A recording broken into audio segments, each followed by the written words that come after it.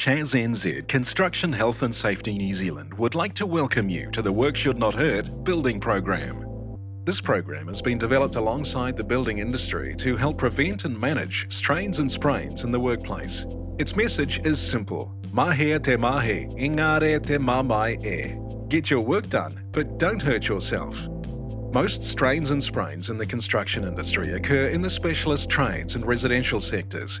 These are predominantly small businesses but account for a large proportion of the cost of claims. The WSNH program will initially focus on these areas of need. In 2020, 3,700 builders from the house construction sector lodged a claim for a strain or sprain. This resulted in over 120,000 days off work. Back pain and injuries made up a third of all strains and sprains for builders. Claims for back pain have been steadily increasing in the industry over the years. If you would like to see how strains and sprains and other injuries have affected your sector, go to CHASNZ.org. The WSNH program is actively working with the building sectors to identify the specific factors that contribute to strains and sprains. As these conditions are caused by many factors, we need to identify not only the physical factors, but those factors of how the work is organised, the individual factors of our workers, and the psychosocial health of our workforce. This model has been developed by representatives from the New Zealand building industry and has allowed the industry to create its own unique approach to the prevention and management of strains and sprains. Work Should Not Hurt is based on the principles of participatory ergonomics. That means the industry and its workforce have identified the problems and developed the solutions to preventing and managing strains and sprains. The risk of overhead work will also be a focus of the WSNH building program.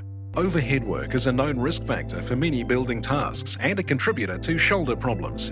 Overhead work will be a focus of the program. Ideas and solutions generated from the different sectors, the WSNH program aims to deliver best practice information and guidance to the industry. To access our current resources, go to CHASNZ.org. More research on the causes and solutions to strains and sprains in New Zealand residential construction is required. WSNH program is currently researching the following questions. What are good ways of preventing or managing strains and sprains in residential building? How can we address strains and sprains at the design and planning stages of work? Is delivering windows to site unglazed an effective way to reduce injuries? If you're interested in contributing to this research or have questions you would like researched, email us at info@chasnz.org. To reach our target audience, WSNH will have a strong presence on social media, so please like us on Facebook. For more information, go to our website, chasnz.org.